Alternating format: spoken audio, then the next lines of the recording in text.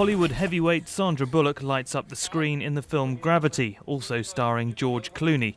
But it's the movie's special effects which steal the limelight. Their faces are real, but little else aboard this space station is. Created painstakingly in a London basement by visual effects company Framestore.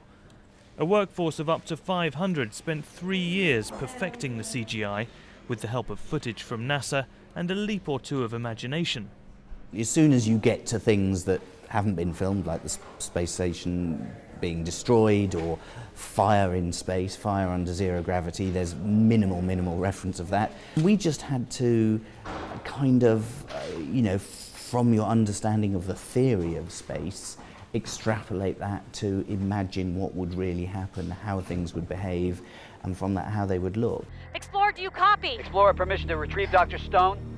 For the Oscar-nominated blockbuster, Framestore had to push the frontiers of technology, co-creating the Lightbox, a cage filled with 2 million tiny LEDs designed to simulate the harsh light of space. From high-tech to low-tech, a broom handle was used to hit Sandra Bullock on the head to simulate her being bounced around inside the capsule. Designers spent an entire year building a digital replica of the International Space Station, the devil being in the detail. When we had made the CG spacesuit a copy of the real one that Sandra was wearing on set, and we had a review with the director, and he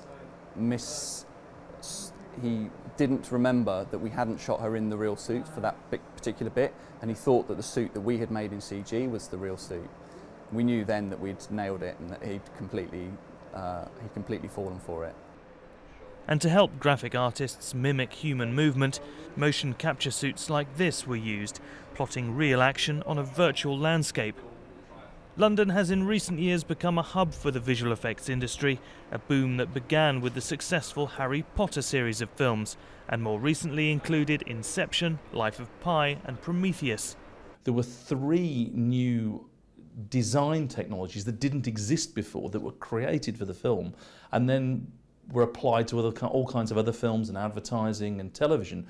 And Tim Burton, when he was making the Batman movies here, said that he couldn't access visual effects that could be any better than London. They were the best, they are the most cutting edge. Generous tax incentives have helped visual effects studios here win business, to the fury of Hollywood. An estimated £287 million is now spent on the industry in Britain each year.